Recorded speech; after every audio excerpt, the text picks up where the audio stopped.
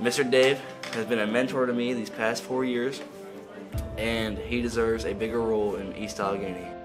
Mr. Dave deserves a bigger role. He's more like a father figure outside of home. Makes you real comfortable. You can talk to him about anything. He relates to a lot of stuff that we all go through. So, yeah, give my boy a bigger role. Right now? Yep. Appreciate you for helping me through my mental problems and keeping me out of trouble and all the hood violence going on in life and keeping me 10 toes. Thank you.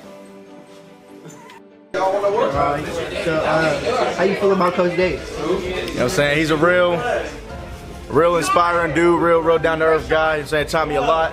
Come here. Taught me a whole bunch of the stuff I know. Come here. You know what I'm saying? Like, really was the only person in the school that really was, you know what I'm saying, talking to me real.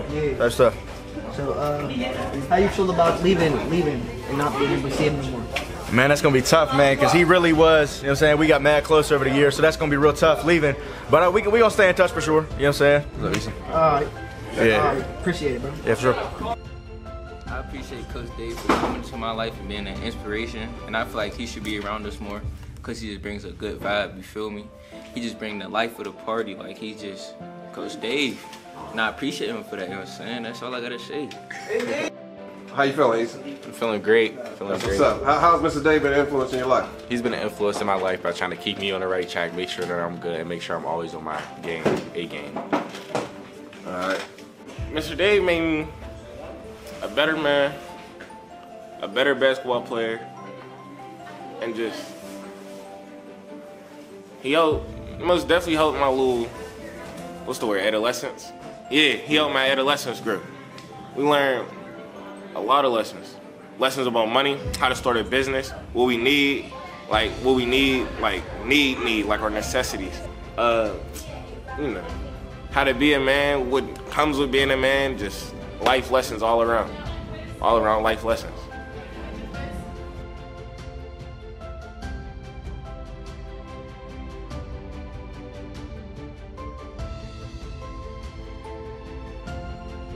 I wish that I had somebody that came to my school to talk to me about this when I was your age.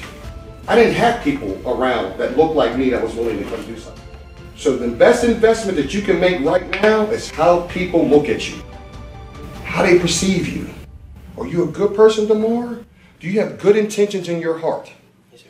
You understand what I'm saying? Do you want to love on your fellow man, or you're looking to hurt them?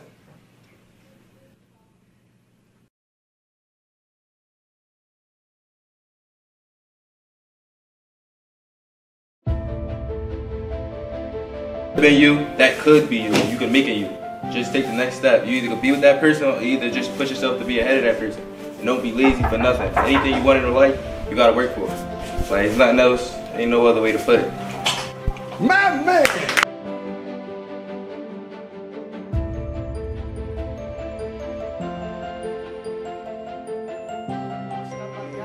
That's what I'm saying. It literally makes you hate that person, so he just got hate for Racism is It'd be like grandparents and shit like that, like the old motherfuckers, because that's how they was back in the day. So they really do just be teaching they like grandkids and that shit shit like is that. taught, bro. That shit is taught 100%. You ain't born like that. You ain't born thinking that shit. You are taught that way. And until that shit stops, until they stop teaching that shit, ain't nothing gonna change, bro. But I'm gonna tell you, that says we're dirty. They think we're dirty. Yeah, but see, here's the problem, and this is what I don't want to happen, but it does happen. Shit like that will make you hate white people. Facts. They do. Yeah, so they make you hate white people. But see, but then you look at them, and that's not them. Right. Yeah, that's my boy, my mentor. He showed me a lot growing up. Showed me how to deal with this grown up stuff, real life stuff, you know, so he can put me on and I'm ready for it. I'm ready for everything, all the challenges, all the trials and tribulations. So I'm ready for everything that comes at me and I'm gonna take it head on. So I'm thankful for Mr. Dave to be there for me since I was young, you know. Mr. Dave, thankful to have somebody like that in my life. Been with him since I was in 7th grade. 7th, 8th grade? I don't like that. But I'm happy I had him in my life. He showed me the positives and positive things in life and what I should be doing. And he showed me moves in basketball. I'll give you that. I gave you some moves. But to be honest, like he made my life better. Made my life better. He showed me ways I can get money and go get jobs and do all that extra stuff, and how to be positive about it, help people, help the younger kids, and how I want to be when I grow up, basically. And that's really about it. This ain't much police shit, man. Yeah, but let's talk about it. More shit to get into. Like, you need to have to do more to become a police officer. Like the training is not enough. Like, they need to do like psychological background checks on these people, because the people that they let in the police force are fucked up. Like, the people are bad. That's because hold on. You got bullied, and now they looking for revenge. Well, hold on. Is it anybody in here want to be a cop? No. That's why it's easy to get in. Yeah, because nobody want to be one. Nobody want to be one. That's a shame. Look at the reputation. Either way, we still call. Being as a mentor to you. As a mentor, he's been great. He taught me through some really rough times. Like, whenever I didn't have nobody to call on, I could always call on Mr. Dave for multiple things. Whether it's stuff going on at home, I'm having trouble with the books, getting to it with my coach on the court. He was always there for me, and he's been a great, I'd honestly say a father figure in my life, because I ain't had one growing up. So I could always, depend on him when I need something. You don't give them a reason. That's why when they pull you over and you got your hands on the steering wheel and you don't give them a reason, you don't do this. You don't reach. Right. Coach Dave influenced my life in a lot of ways. I mean, whenever I was a freshman, he brought me out of my comfort zone. He seen I was too nervous little kid, little shy kid, didn't talk much. He really made it so I could talk, be a local leader, and grow into a better man of myself and be who I need to be in life. He shot him like 5 or 6 times. Yeah, he ran. What cop you know is catching one of y'all? Oh wait. No. So what's faster, his feet or a bullet? Bullet. It's a different thing. What's in your life? I mean, I'm 19 now. I met him going in to my freshman year. So I was 14. That's 5 years to the most. Growth times in your life, he was there. As a big brother, a father figure.